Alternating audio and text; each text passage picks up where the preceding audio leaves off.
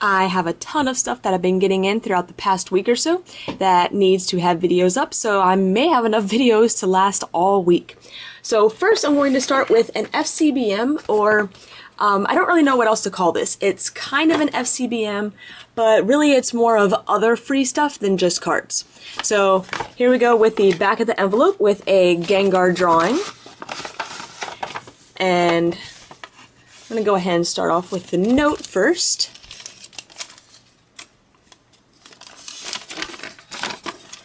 It says, "Dear the Cat's Meowth / Computer3ANCSU, you are my favorite PokeTuber on YouTube. I really hope you'll enjoy this Gengar drawing I drew you, and it may not be the best, but I worked really hard on it. Oh, I hope you also enjoy the little collectible Mewtwo figure I'm giving you. Keep up the videos and the hard work. Your loyal subscriber / fan, Aaronrox3451. Sorry for bad handwriting, and I sent extra collectible figures." So, I can still call this an FCBM because honestly I don't know what other abbreviation to use, because he sent a Charmander Ditto from Delta Species, as well as a Reverse Legend Maker Bellsprout. But this is the big thing, and this is what he worked really hard on. The Cat's Meowth / Computer3ANCSU there at the top and bottom with Gengar. So, whoops. Awesome drawing. Definitely going to be putting this up on my art wall, which I really need to update in the future. But yeah, thank you so much again for the awesome drawing.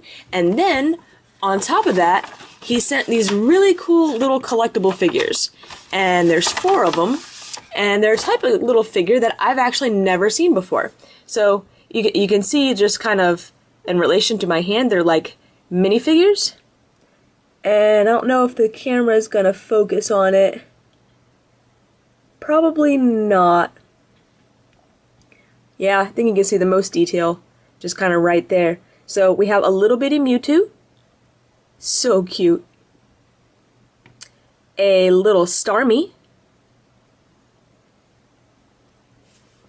A little Snorlax. And a little Persian. I figure that's pretty close to a little Meowth.